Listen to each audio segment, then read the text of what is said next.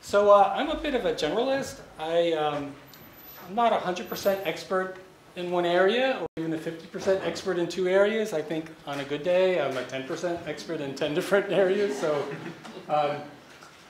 I struggled with that and fought against that for a long time, but I finally made peace with it. And C's is a place where I'm really happy to be because it's okay. Just to give you a little tidbit, 35 years ago, I was an engineer on the space shuttle working on lightning strikes, so I could actually give a lightning talk. Today, my 4 bullet points here about current research interests. The top one is sort of my current grant-funded research. I'm working on how do ecosystem processes and plant community processes integrate, and you can see the listing of processes there that I'm working on. Second, kind of a broader, longer-term interest. I see sustainability science as a new field that is being cobbled together from pieces of existing fields.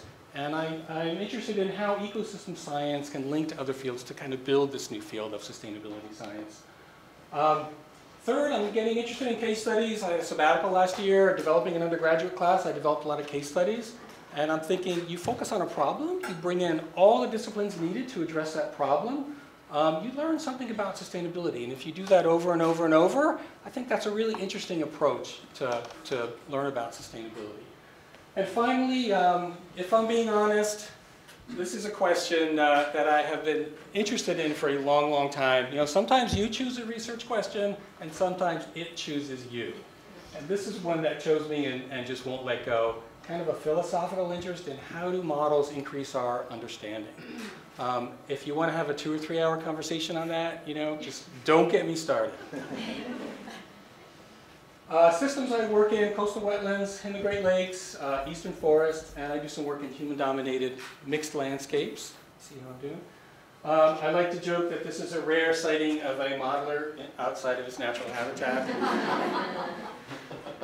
To give you, some research results here, this is from a wetland model that I developed with other folks over a period of time. We're looking at invasive species in Great Lakes coastal wetlands. Nitrogen inflow here, as nitrogen inflow increases, so each dot here represents the end of a model run, okay? So we do a bunch of different model runs with different levels of nitrogen inflow. The higher the nitrogen inflow, the more successful the invader. The y-axis here is success of the invader. There's a threshold response, and it's mediated by water level. If the muck is anaerobic, the nitrogen doesn't cycle as fast, and that makes the invader slower to take over. Kind of an interesting model result. We're testing some of these ideas in mesocosm studies, collaborating with Deborah Goldberg and others in the EEB. We're also applying this second bullet point up here. I do some engagement and external outreach. We're applying this model to help managers simulate different ways they could try to remove Phragmites and restore native marsh plants and wetlands, and using this model to help managers. Finally, courses that I teach related to this. I teach 2 graduate courses, Applied Ecosystem Modeling and Landscape Ecology, and this new undergraduate course, Environ 305, Sustainability Issues in the Great Lakes Region, which uses a case-based approach. All right, thanks a lot.